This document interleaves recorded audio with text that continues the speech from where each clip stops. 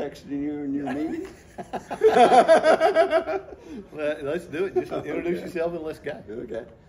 Yeah, my name's Tim Beach, and I'm local here in the North Georgia area. I've been in, gosh, call collecting. I don't even know if I can put a time frame on it, probably 20 plus years. And that's where I've made a lot of these relationships, is either through seeing people at the conventions or ordering calls from people. I mean, like Rick Powell, it's got to be 20 years or so since I got my first call from him way back when.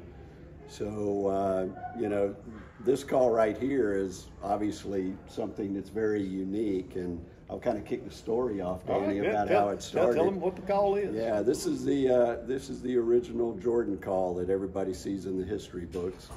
It's the standard, the holy grail of air-operated calls, as I like to have told Danny, and it's something that Tom Turpin patterned his call after, and that became very famous. But during the course several years ago, I guess now, on eBay, I see this call pop up, and I think there's no way that's the Charles Jordan call, but every bit of research I did, it was.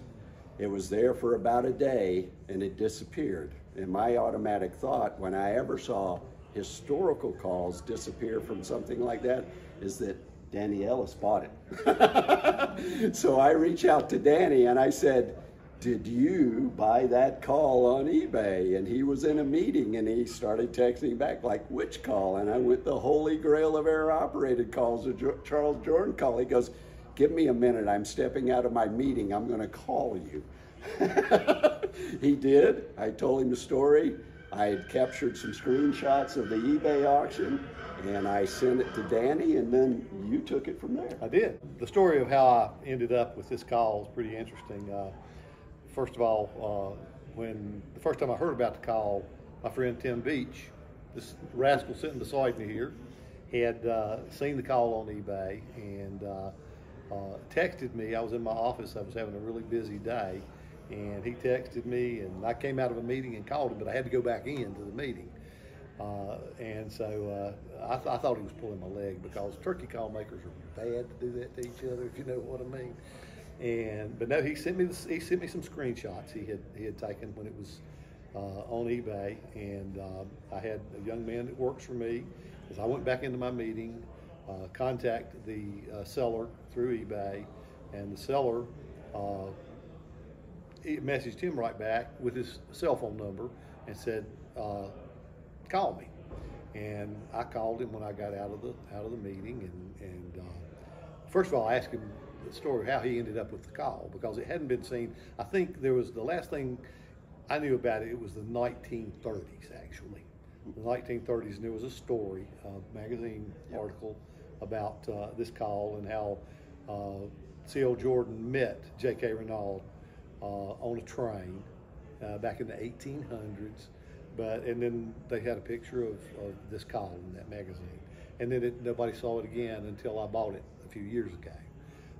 This gentleman out of Texas had been, at a antique gun show and sale, and J.K. Renaud, this call was made for J.K. Renaud, and he was also a marksman and a competition shooter, and so some of his belongings were sold at this gun show down in Texas. And the gentleman that had it was 80-some years old, and he had bought them. Along with it were some of the shooting trophies that this guy had won, and I have one of those trophies now as part of the provenance on this call. I don't know what he paid for it, probably next to nothing. So I called him, and he wanted me to tell him how much I'd give for the call. And I told him I would not name the price on the call. That way, if I did that, he could never say that I took advantage of him if he named the price. But I said, tell you what, take 24 hours, talk to some of the people that have called, that have tried to buy this call when you first put it on there. Call whoever you want to that knows as much as you can find about turkey calls, and ask for the value of this. And I'll call you back, and you can name a price, and I'll either say, okay, I'll take it, or I'll say, no, you know, been nice talking to you, and we probably won't ever communicate again. Well, I did call him back the next day, and the gentleman said, well, I've done my research. I understand that a turkey call sold on eBay for $57,000. And I said, no, sir, that's not true. The most turkey call ever sold for on eBay was $14,300. I know because I bought it. And he said, well, I said, but one did sell for $57,000. A gentleman I know well, or knew well, by the name of Parker Wheaton, who was an old collector, sold it to a good friend of mine by the name of Bill Jones down on Sea Island, Georgia. And I know it sold for that because, and I have the sister to that call that he bought. And he said, well, I'm going to go out on a limb here. Will you give me $50,000 for the call? I said, yes, sir, I sure will. I said, I'll get you a cashier's check as soon as I can, get it to you. Then you send me the call. And that's how it happened. And it's funny, the gentleman didn't even realize what a cashier's check was, because he wanted to wait for my check to clear, and I said, no, that's a bank check.